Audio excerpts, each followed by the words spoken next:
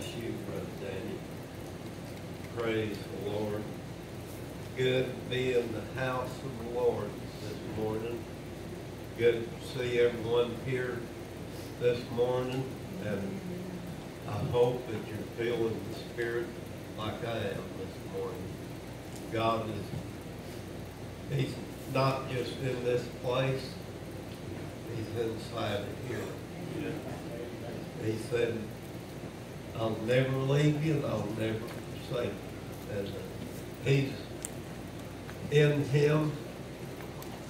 Brother Dale said this to me this morning. He said, do you realize that we're one? That in every one of us, if we come in here in one mind and one accord, that's the way God wants us to be. Amen. And we're one in Him. Amen. Praise God. I've got wrote here where I'm going to preach from. I'm going to preach from the 14th chapter of John. God's Spirit moved over the face of the deep. That's what the Bible said. Who else could make a statement like that? No one can reach out there to where God can reach. Nobody can reach down there where God can reach. Amen. No one can reach up there where God can reach. Amen. Only God can reach into the heart of man and save a man from his sins. Amen. And promise him eternal life and glory. Amen. Only God can do that. I'm so thankful that we serve that true and living God. You know what the problem is in this day and time? There's too many Judases in the world. They want to be with Jesus, but they don't want to be a part of Him. I believe there's so many that they sell out to themselves. They don't sell out to God. And in the name of Jesus, they want to proclaim something, but not the true and living God. I was watching things or listening to them while I was getting ready for church this morning, and they was asking for donations because today is the day of the Jews, I believe they said. Anyway, they would take up donations for the Wailing Wall, for the ceremony that was going on over there, and promising people that if they would donate to this, God would work miracles for them. That's not Bible. Yeah. What I'm going to preach to you this morning is Jesus. Amen. Not the Wailing Wall of Jerusalem. That is a thing of the past. It's God. I mean, you know that there's only one way that we can worship Him this morning. That is in spirit and in truth. Do you know what that way is this morning, Brother Don?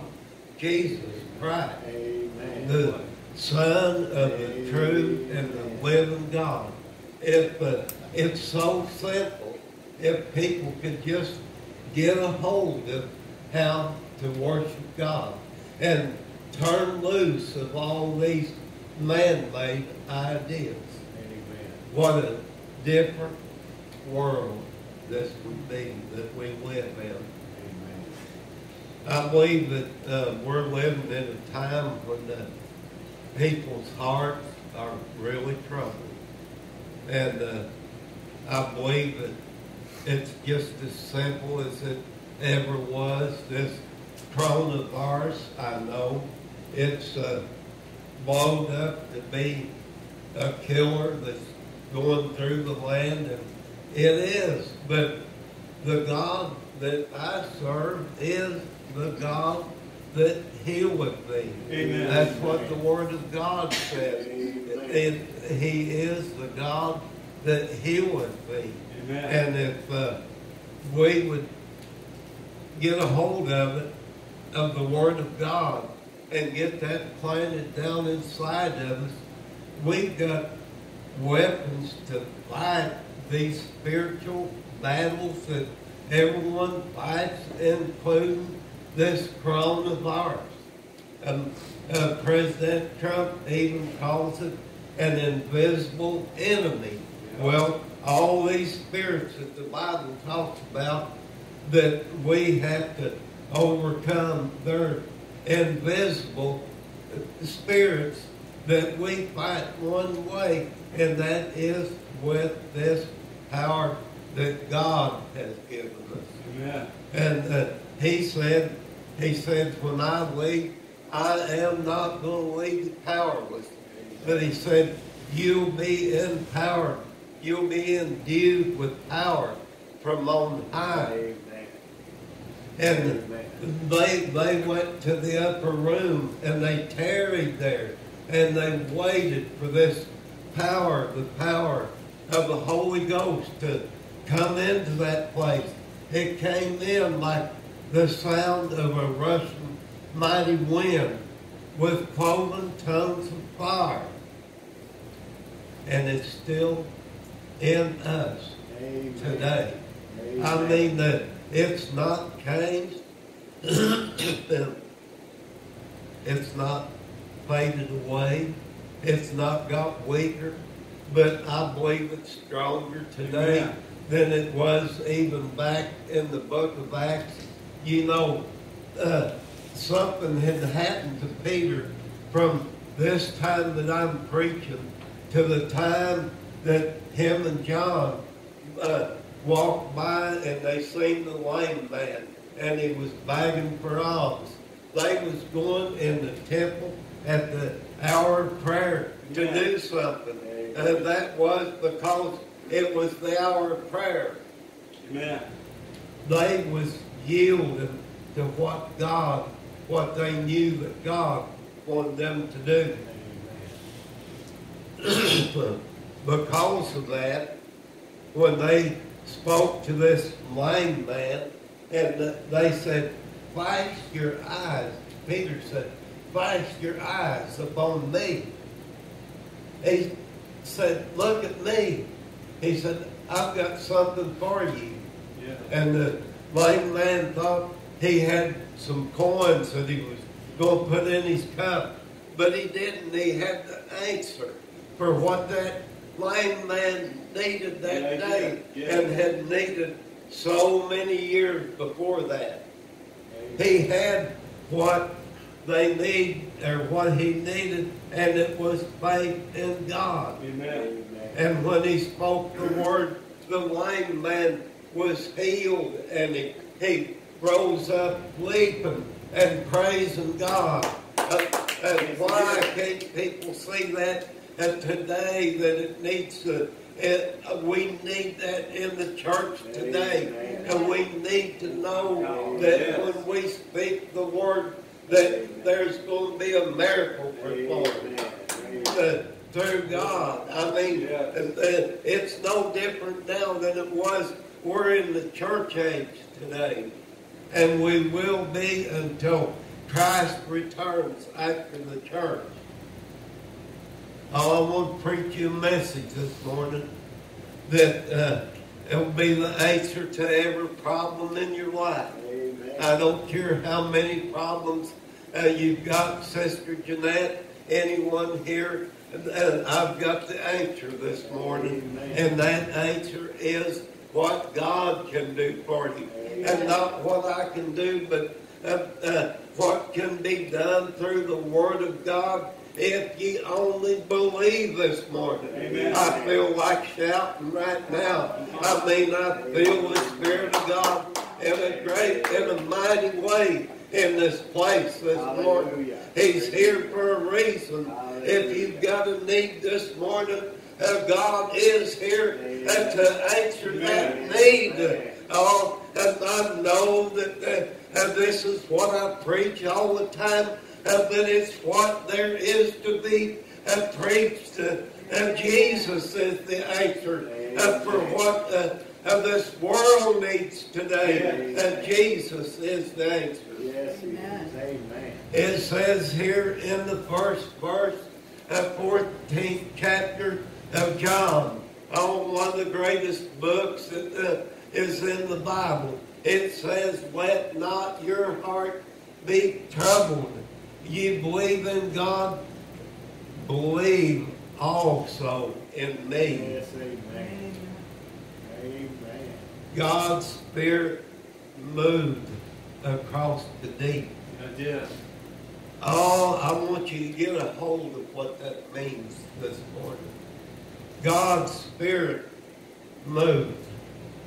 And everything that happened from the time that this is talking about, God brought it up to this present minute, right now, that we're living in. God, the Almighty God, is sitting on the highest throne that there is in the kingdom of heaven. He is the one that we're gathered here to worship this morning. He is the one that called me to preach the gospel of Christ. He is the one that died on the cross of Calvary and shed his lifeblood there that you might be saved. In the Bible it says here, let not your heart be troubled.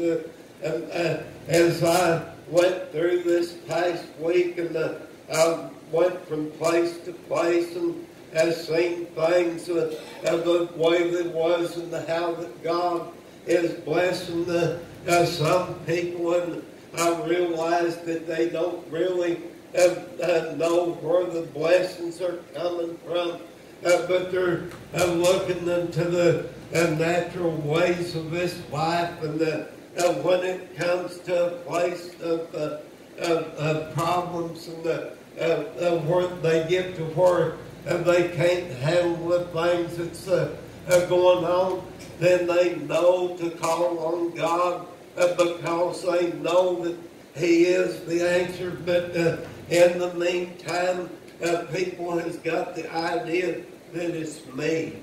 I do these things. I'm not talking about me. I'm talking about the I that lives in each and every man and woman. And if we don't watch out and we get into the spirit that we think of what I am going to do. The Bible says not to even say that you're going to this place tomorrow unless you say, unless it's God's will. Amen. And that I'm going to do this tomorrow. I would like to be able to get through to the church this morning to show you that there is a release in God, that you can be released from the problems of this world, and that God can work miracles in you. Brother Clifford, like us having to face going to the doctor and things like that. I do that. I have to go to the doctor in order to get medicine. Oh, but let me tell you something. There is a God that is so much bigger than that medicine. Amen. I was watching the program on TV a couple of nights ago about neuropathy, and I've got it in my feet and legs bad. And they said that there wasn't anybody that in a span of time don't have to get their foot and leg removed because of that. But let me tell you something. I serve a God that is higher than neuropathy is in your feet and legs. I serve a God that's bigger than heart problems are. in your body. Amen. I serve a God that's higher than the problems that blood sugar causes. Amen. Brother Don, Come on. I serve a God that is a God that is able to make you completely and totally whole this morning, without anything lacking. Praise God. Yes. He said, let not your heart be troubled. You believe in God, believe also in me. Amen. Oh, let me tell you something. There's none of us that are putting our faith into God the way that the Bible intends for us to believe in Him. I believe that what started in the book of Acts, I believe it's still going, and it will go through as long as the church is here until Jesus comes and the church is took up to be with Him in glory. I believe that the church age is still going. Amen. And that the power of God works in the ones that believe that God is still the same God, the God that moved across the face of the deep. Amen. Oh, there's power in that phrase there. Yes. God, Spirit, moved Yeah. across the face of the deep. God's Spirit is still moving across the face of the deep. Yes. God's Spirit is working across the face of the deep. Yeah. Down in here. Right now. Amen. God's Spirit is moving Amen. across where He can speak to me and to you. Amen. And to open up mysteries and reveal the mysteries of God's Amen. Word. Yeah. And He don't want Amen. these to be a dark, hidden secret, but He wants us to understand Him and understand His Word and let us know that He is a God of all power. Amen. And that can and will, because He's promised that He'll do this, and the Bible says God cannot lie. Amen. I mean, if the Word of God says it, it's exactly that way this morning. And that's the reason that Yeah. He said, Brother Don, He said, let not your heart be troubled. Amen. And why? Yeah. Why should any of us in this day that we're living, and I'm telling you what, God has took care of me better through this coronavirus than when I was making it before. Come on. And it was ever let out of a secret that it was.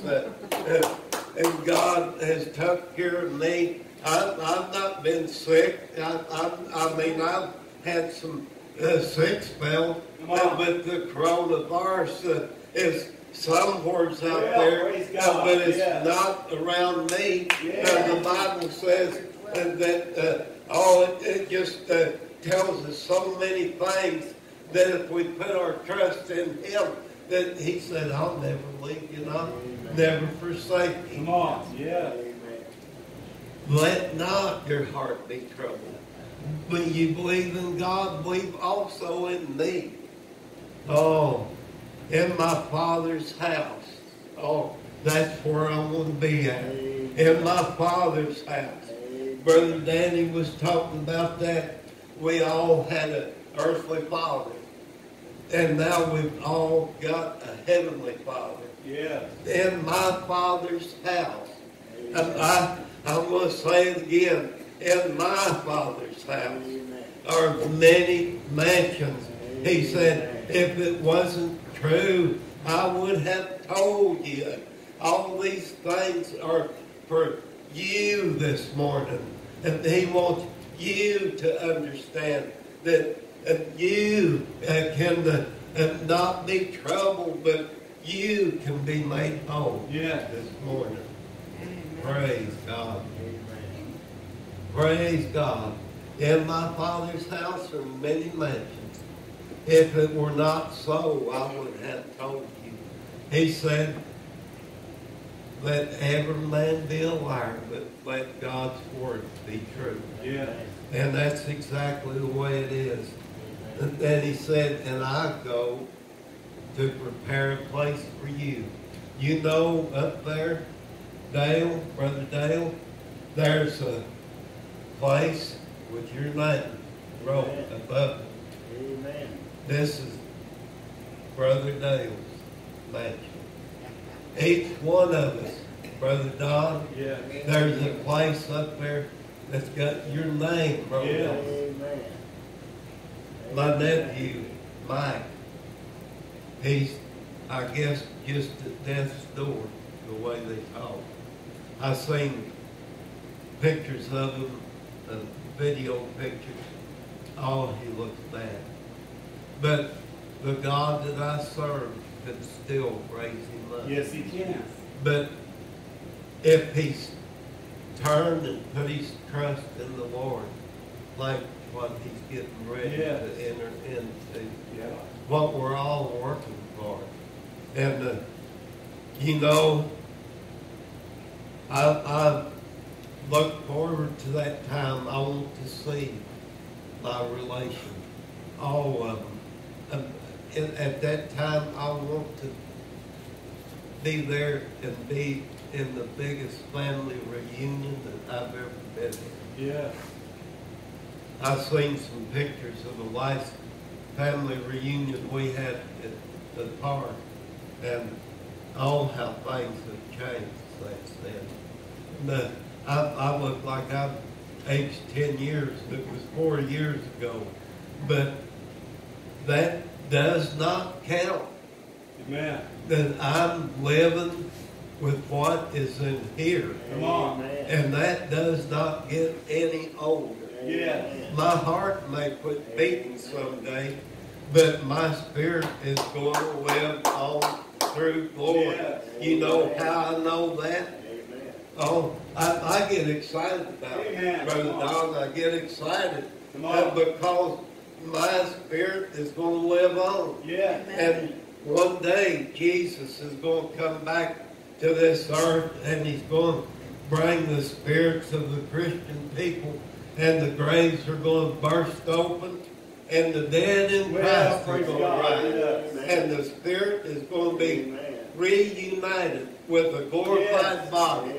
Praise God, yes. And things are going to be, it's going to be what we have looked forward to all through our life. There will be no more pain. Come on. There will be no more death. There will be no more sorrow of any kind. Well, praise God. Who in the world wouldn't have a desire for what I'm preaching about this morning? Who would want to say, I don't even believe that there is a God? You know, in Psalms it said, the fool has said in his heart, there is no God. Oh, how big a mistake human beings make, because they get to a place that they want to boast themselves up and resist God. That's what happened to Judas here. He looked at what it would be like, but he didn't know the circumstances. He thought that if he could get rid of Christ, that he'd be the one that would be glorified. That's exactly what the devil wants us to put in our mind. That to get Christ out of the way, and we're going to be a glorified person. Yes. The fool has said in his heart, there is no God. Amen. And the imaginations that we have is so foolish. Yes. That makes us fools when we think that way.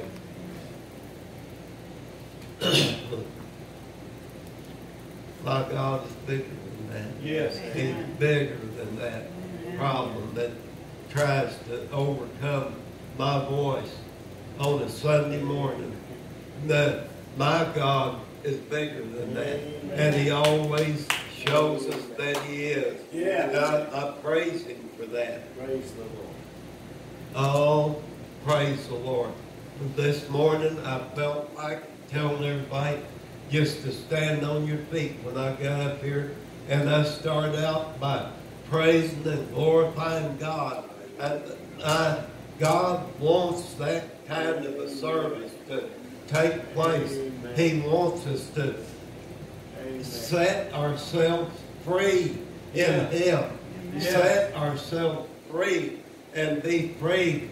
He who Christ sets free is free indeed. That may not be just the way the Scripture says it, but that's the way it is. If you put your trust in Christ and let Him set you free, as so many people wanting to go back under the law and live according to the law. My Bible tells me that Jesus came to set us free from the curse of the law and sin and death. And we're set free from that. He who Christ has set free is free indeed. And this morning I'm preaching to you a reason that you don't have to have a troubled heart. Not if you know that Jesus Christ is your Lord and Savior. You don't have to have a troubled heart, and you don't have to be under bondage, but you can be set free, and you can have life and have it more abundantly as you live now. You can have the life that Christ said, I came that you might have, and you can put the devil behind you. You can put him under your feet because he does not have any power over you. The Bible says, submit yourself to God and resist the devil. And it don't say he'll turn around and walk away from you. It says he'll flee from you. We need to let the devil know who we are and that we're not afraid of him, but that he needs to be afraid of who we are because we are a child of God. And let me tell you something. I'm an heir of God this morning. I'm joint heirs with Jesus Christ.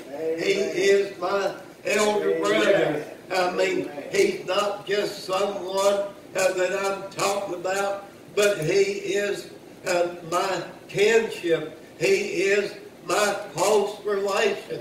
And he watches over me. And he cares for me. Amen. I got one more testimony. And I'll get on with my preaching. I was given a gift this week, a car. 012, it was given to me. And my son, Gerald, and Janet, they had this car, and I asked them about how much they wanted for it. Gerald turned around and he said, Dad, let me take care of this. I said, no, Gerald. I said, I'll buy it if I can. He said, no. He said, they were going to bring it last Sunday and give it to me, but things didn't work out where they could for Father's Day. They were going to give it to me. It's an 012 Chevy Cruze. Really runs good. But it needs an air conditioner hose, and I'm going to get it ordered tomorrow. Because Gerald hit a deer with it, and the fan cut the air conditioner hose. It's got a little rifle in the fender, but if I can get in there to it, I used to do bottom work, I can fix it. But I just thank God. This is what I'm talking about. My old Mercury is 97, still runs good, but everything's shutting down on it. You know how that goes with an old body. Things start shutting down. It does with an old car too. The windows quit working. windshield wiper don't work on the high speed, horn don't work anymore, and just different things like that. And I kept thinking, I'm going to have to get me a car. So Gerald and Janet took care of that problem I had through the Spirit of God speaking to them. Yeah. They said, well, they come into quite a bit of money. And they said, we've not paid any tithe on that. They said, we're going to give you this car to pay a little bit of tithe on. That's the kind of God that I'm preaching about this morning. They wouldn't have done that. They could have sold that car and put that money in their pocket if they wanted to. So this says, and if I go to prepare a place for you, how much does God prepare for us in this day and time that we don't even realize what He's doing? He said, and if I go and prepare a place for you, I will come again and receive you unto myself, that where I am, there ye may be also. And whither I go, ye know not, and the way ye know not. And Peter had problems with this. He said, Lord, I'll go with you all the way, even to death. And Jesus told him, he said, Peter, before the night is over, you'll deny me 3 times. He did. But yet, when on the day when Jesus Christ was resurrected, and he met some of the disciples, he told them where to meet him, and he said, tell Peter to come also. I mean, just because Peter denied him, Jesus didn't turn his back on him. Come on. He said, tell Peter to come also. Yes. Oh, what a wonderful gospel that we have got. I mean, it's so wonderful. Well, I'm going to quit for today. This Word of God is just hard for me to turn loose up and quit preaching. But it's 10 after 12, and I don't want Brother Dale getting drunk. So I'm going to quit today, and then come back tonight and see what God has got for us tonight. And I stay excited about it. I just know that God has got some wonderful things. You know why? Because He's a wonderful God. Yeah. And He promised us wonderful things. That if we'll only believe in Him. No use to go through this world with a troubled heart. That's right. They're downcast, with thinking things are so bad. They're not. Come on. Things are good. Yeah. That if you're alive, and if you feel the Spirit of God in you, things are good. Yeah. He'll take us across some mighty rough places. But when we get across, we'll look back and say, I couldn't have made it if it hadn't been for God. Amen. Oh, I praise Him. And I thank Him. Praise the Lord. Well, I'm going to close there. I'm so thankful for everyone that was here this morning. It's such a blessing to look out there and see all of you that I can see. But I'm sure there's some here that I can't see. Angels, I believe that there's angels all over this church house. Not only that, how many times do you think Jesus walked up and down the aisle here? I believe He has. Praise the Lord. One more thing before I quit.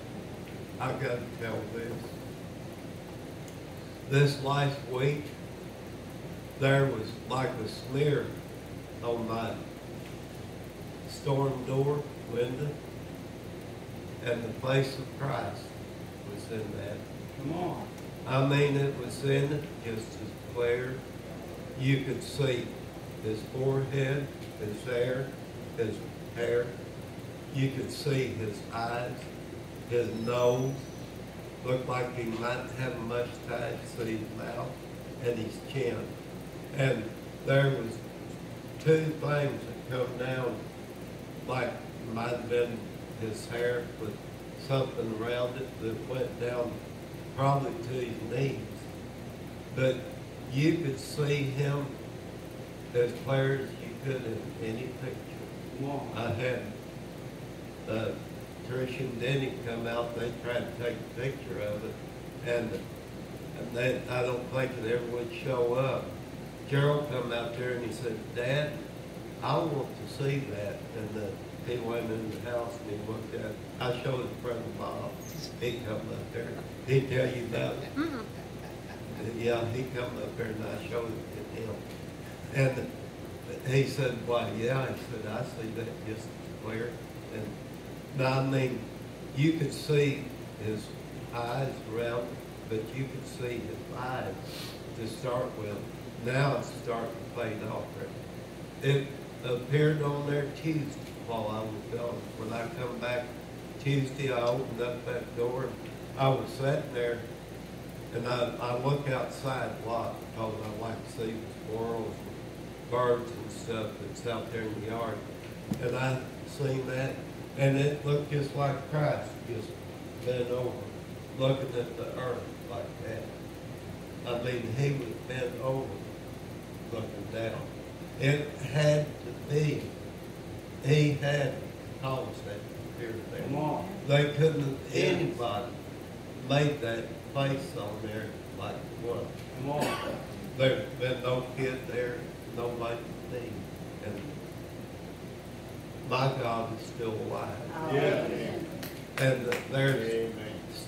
we're living in the days of signs and wonders. Yes. Everybody wonders about the UFOs and all that stuff. I contribute that to signs and wonders. Someone up there in the government might know what they are. But the Bible says in the last days there will be signs and wonders. And I just think anything that I don't understand might be a sign, and I do wonder about it. I followed one all the way to Williamsville one day saying, "What in the world is that?" I mean, it looked like a smokestack in the air with smoke coming out of the bottom. It flowed along in front of me all the way till I got to the bridges down there this side of Williamsville, and it disappeared on the other side of them. You can't tell me that there ain't not mysterious things out there in this world. I kept thinking, I'm going to pull over and get out and see if I can tell what that is. But I was so amazed at it, I couldn't even stop. I just kept my eyes on it. I mean, it's a mystery. It looked just like the tall smokestack. I don't know what it was, but I know it was there. I seen it. My eyes wasn't playing tricks on me. I seen it. My God is real. Yeah. He got my attention with whatever that was. He got my attention. Praise the Lord. I'll shut up. Anyone got anything on your heart? Brother Danny, you got anything you're supposed to say? Announcement of any kind?